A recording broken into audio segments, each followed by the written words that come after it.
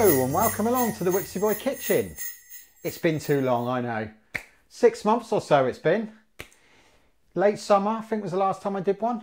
But here we are. What does this calendar say? It says December, which must mean it's Christmas special time. Woohoo! So, I mean, we're not going to break any boundaries for these recipes.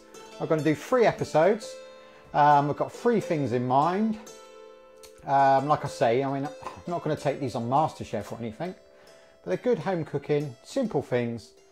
One of them being my gammon, which loads of people ask me about all the time. Real hit every Christmas. Been doing that for about 10 years, probably longer than that. In this exact method. I'm going to do, got a great leftovers dish, which is my flatbreads, which I've been meaning to do a video on. Real versatile little flatbreads that you can have with anything, but I'm going to use them for leftover special. And today we're going to do my sausage roll. I first made this last year actually, but it was, yeah, beautiful. Absolutely loved it. Just chucked a load of stuff in and away we went. But today I'm going to be a bit more structured with it. We're going to also make a cranberry sauce. Love to make a cranberry sauce each year. Well, not just at Christmas, anytime really, but yeah. Cranberries a bit easier to get around Christmas, of course. I'd definitely suggest getting fresh ones. Frozen ones are okay, but yeah, fresh ones are better. You can get them most places now. Before we do any of that though, I'd like to just say a few things. You may notice my Christmas jumper. This is from, you can get these from Burton's. £5 of these goes to the prostate cancer charity, close to my heart. A few members of my family have had it, awful thing. Nice jumper as well. It's a really good cause. I'd urge you guys to go out there and get one. £20 I think they are. Like I say, £5 goes to that charity. And also while we're on charity, I just want to say a quick word about the Cheers for Chester thing. They got an event coming up soon, a raffle I believe. So yeah, if you go onto their website, and please donate to those guys, because they had some bad news that that Chester couldn't have his operation in the UK.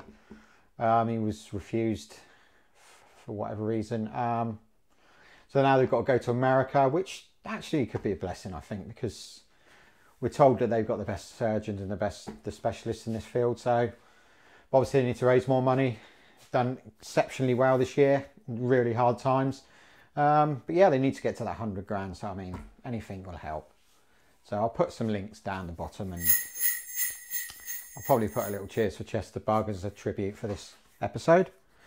Right, so we're going to crack on with this. Just going to get this calendar out of the way. Put him back up. Right, so first up, we're going to make the pastry for these sausage rolls.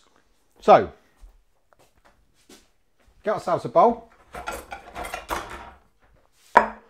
There's one. So, easy thing to remember with the ratios of pastry. Half fat to flour. So, for short crust pastries, which I'm going to make. So if you were doing a sweet pastry, you would just do half butter to the ratio of flour. So for instance, 100 grams and then 50 grams of butter. I'm actually going to use lard. I think lard's quite good for short crust pastry, for savoury. And it tends to bind a bit better as well. So I'm going to use half lard and half butter. So what you need to do is I'm going to do a 200 gram. That seems to be the right amount, I think, for this amount of pastry. So you need to get 200 grams of plain flour, 25 grams of butter, 25 grams of lard, or just 50 grams of butter. Cold butter, cut it up into slices, into little cubes, and then we're going to work it into the flour. It takes a while actually. It's quite therapeutic, but yeah, it can get a bit. I mean, if you don't want to make pastry, just use a bought one, and puff pastry works just as well, really.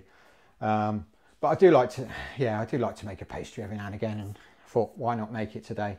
It's cheating otherwise, isn't it? Right, let's crack on with this then.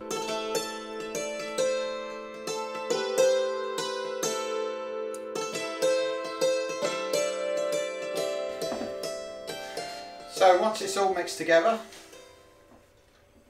you should have sort of crumbly texture. You then need to add, I've just add a little bit of salt's gone in as well.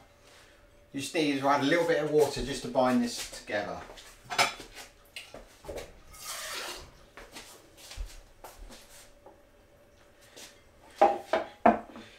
too much.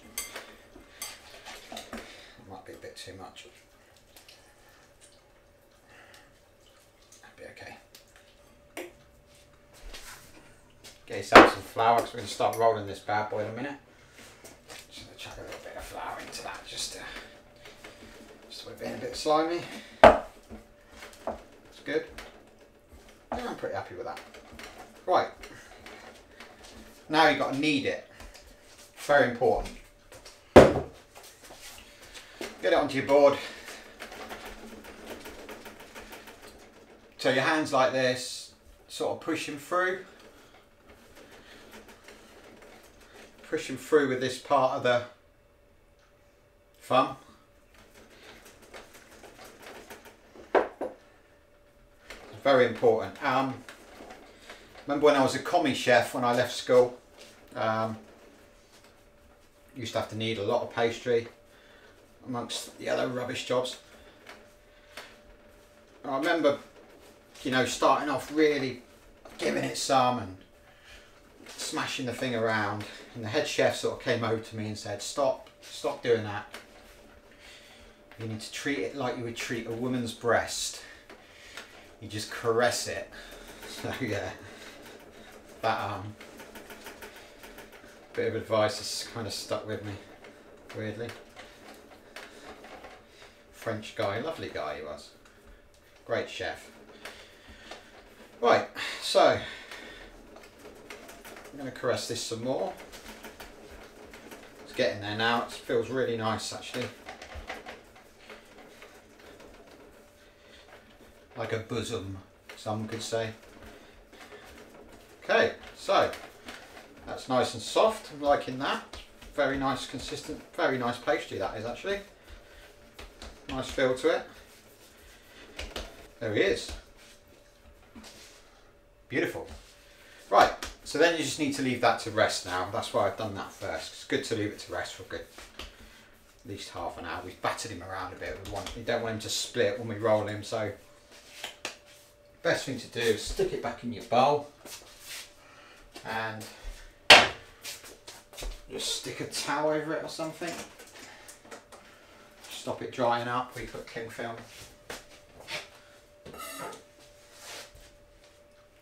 Right, so that's the pastry done.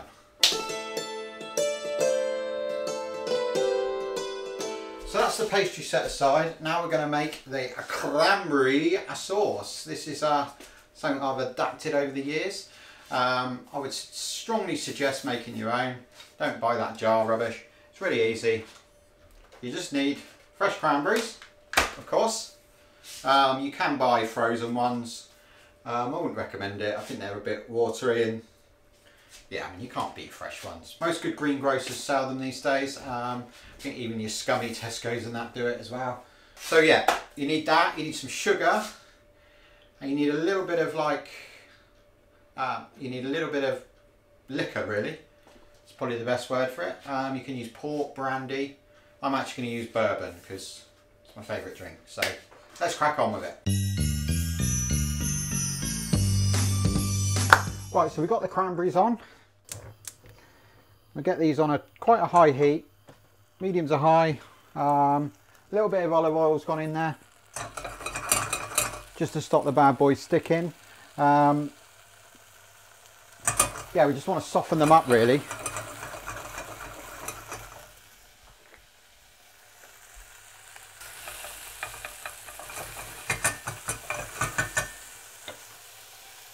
So what we're going to do, once they've started to soften up, I'm going to stick a bit of bourbon in there.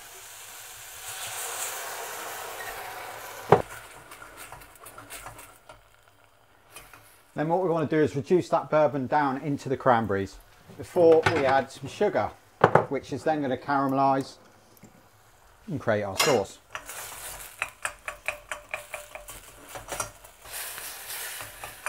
Oh, it smells absolutely wonderful. Starting to get the cranberries breaking up now. So what we're now going to do is go in with some sugar. I've got light brown sugar. You can use caster if you want. I would probably say I'm going to go two tablespoons with this. Oh yeah. A little touch of salt. If you've got any cinnamon, that's good as well, but I don't know if you've got any. I'm going to stick just a pinch of 5 spice. Just give it a little Christmas ting. Right.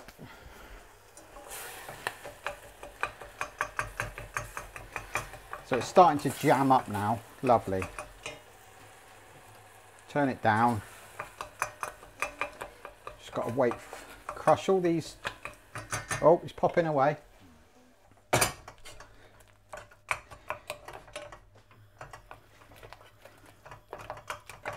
That's pretty good. I'm just going to add a touch of water, I think, just to...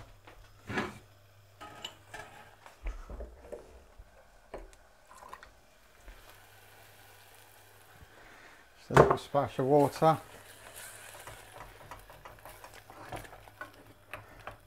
Yeah, it's really starting to jam up nicely now.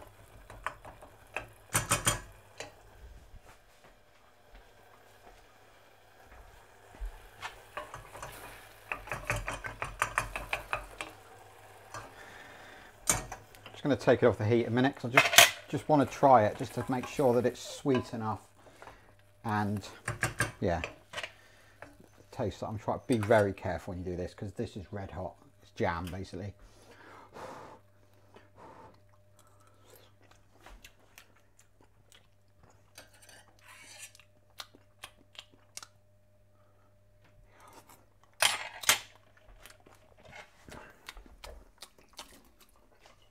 It's just a tad bit sugar, I think. A bit more sugar.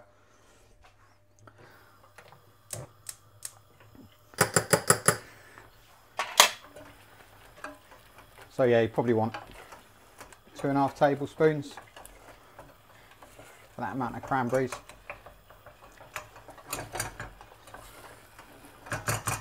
Still a little bit of tart for my liking. It's going to stick in a little bit of honey, I think.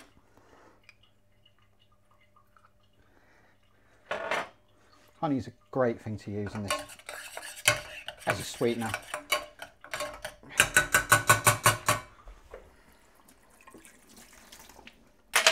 Just going to whack that up again.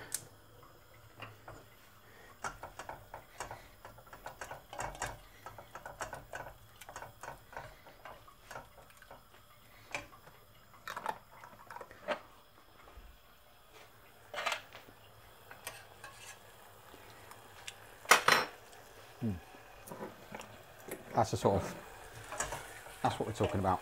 All right, let's turn that off. And there it is. Beautiful. So we're just going to leave that to cool down. Great, so the cranberry sauce is done. Now we're going to get involved with making the sausage meat. So what you need for this is 4 decent sized sausages from your butcher. Up to you which sort you want. I've gone for 2 Lincolnshire and 2 pork. You also need a couple of shallots and the cranberry sauce. I think that's about it. Bit of mustard, seasoning. So, start with the shallots. Let's have a board. Stick something under it. What have we got here? Here they are.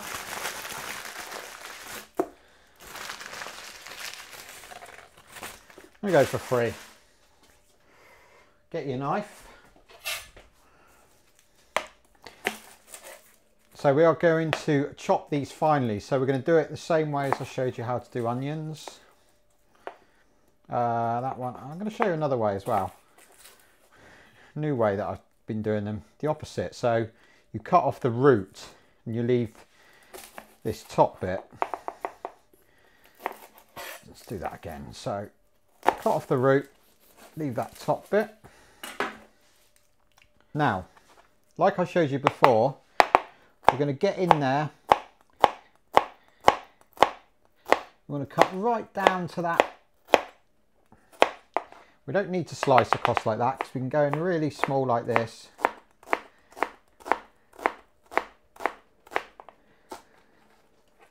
Lovely. So, I mean, it doesn't really matter. Look, I mean, this one has got the root on it. It's exactly the same technique. I think the other way, the new way that I'm doing it, actually holds it together a little bit better. But this way's still fine.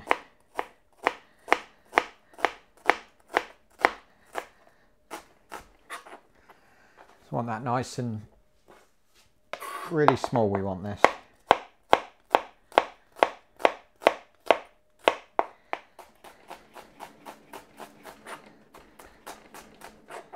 Bit of a shake on this thing, isn't there? Sorry if you're picking that up on the mics.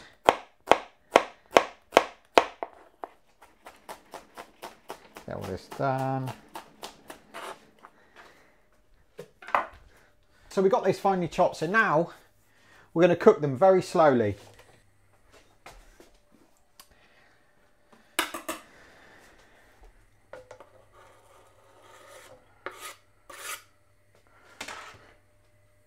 Get those in there. Lovely. So we just want to soften them. We really don't want to brown these. I just need to make that clear. We just want to bring out a little bit of the flavour. Could add some garlic. I'm not going to. Don't like garlic in the old sausage rolls. Right. So let's do the sausage meat while that's cooking.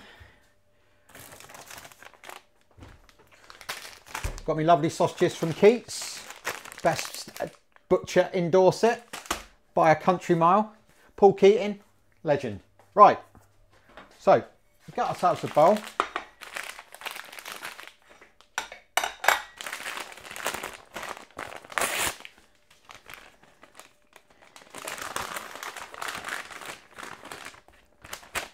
So what we want to do is just trim off the top. And then, oh, squeeze out. Don't want that skin in there. Squeeze out the sausages. It can be messy, this. It's all part of the fun. Don't want to waste too much of that. So, again, we just take the top off. Get that lovely sausage meat out of the foreskin, whatever you call it. I mean, you could use sausage meat for this, to be fair. I just like to use sausages. I think you can obviously choose different ones. You've got your Cumberlands and your Lincolnshires. I've got 2 Lincolns and 2 Porks. But yeah, I mean, if you've got some nice sausage meat, just use that.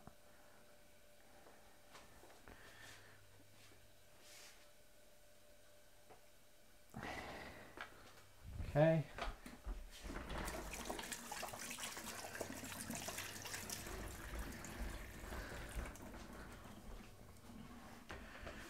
Just going to give the old shallots a stir.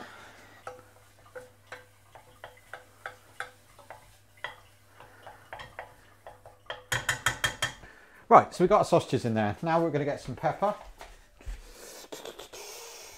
A little pepper. I don't need too much because I've got Lincolnshire, which has got the pepper in it. Then I'm going to add these softened onions.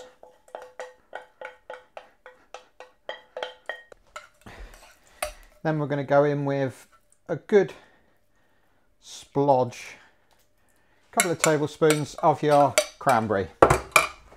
Lovely, look at that. A little bit of salt. I've got a bit of parsley, so I'm going to put that in. Needs using up. If you got any sage or anything like that, it's nice in there as well. Just going to chop this parsley up.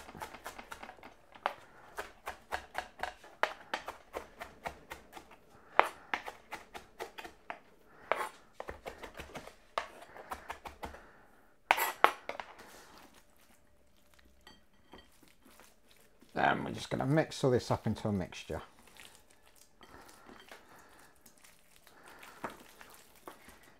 Don't be afraid of this. Got to get your hands in there.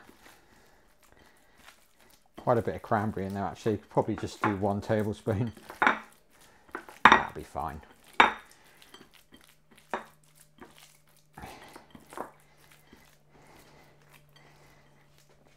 got a little bit carried away with the old cranberry, but that's nice. There we go, look at that, that's a beauty.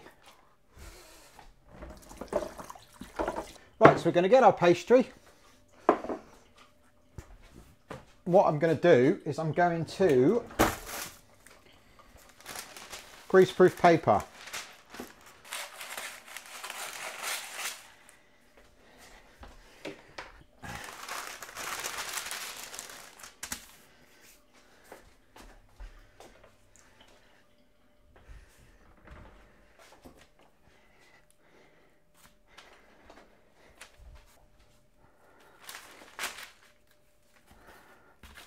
Give him a little dusting.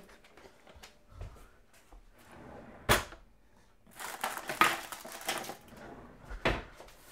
can move it around nicely on this as well.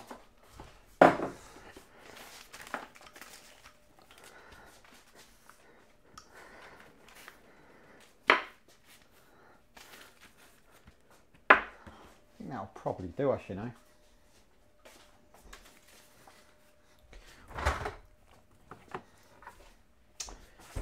We get our mixture out.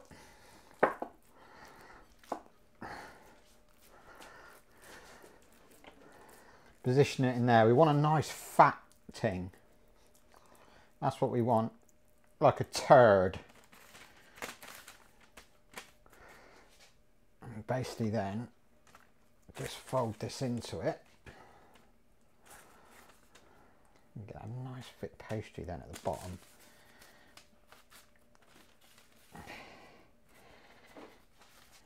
Absolutely lovely. Get ourselves a tray.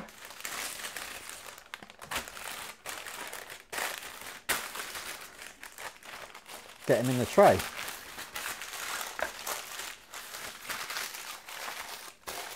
Okay, now what we want to do is egg wash it. So you get yourself an egg yolk.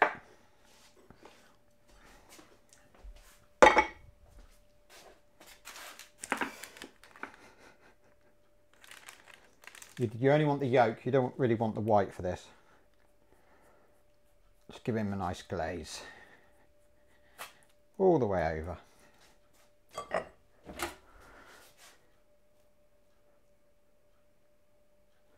Give him some little breathe holes.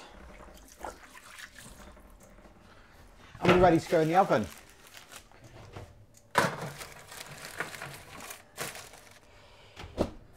Probably about half an hour, 20 minutes to half an hour. See how it gets on. You can tell when it's cooked. Pastries, you know, you're not stupid. Right, great. Right, let's get these bad boys out. It's been about 40 minutes, so I was wrong on those timings I gave you. So yeah, give it, I mean, you could move it up a bit higher. I had mine quite low. I did move it up halfway through. But I think it's ready now. Let's have a look.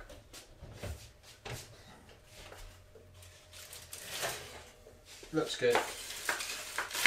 Looks very good. So a good way to test this, stick your knife down the middle. Classic Wyxeboy kitchen. Right, so a good way to test this, stick your knife down the middle. If it's hot on your tongue, on your lip, it's cooked. Just give that little wipe. So, right. So I've got him off the tray. Now we just need to let him cool down a bit because he's breaking up a little bit. So just going to put him on a cooling rack.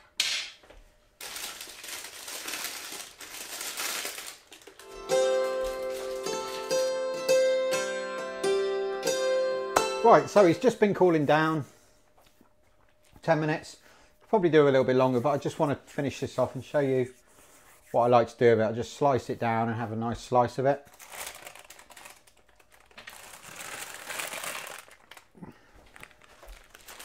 He has crumbled a lot more than he usually does, I must admit, but it doesn't really matter too much. I've just sliced a bit off. Look at that.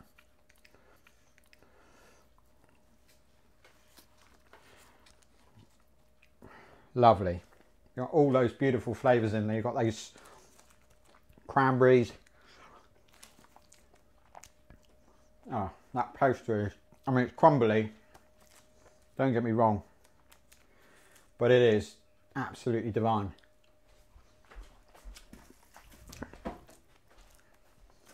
Well, thank you for watching. Subscribe, don't forget to subscribe. Check out my Instagrams. I've got a new website now as well, coremarketproductions.com.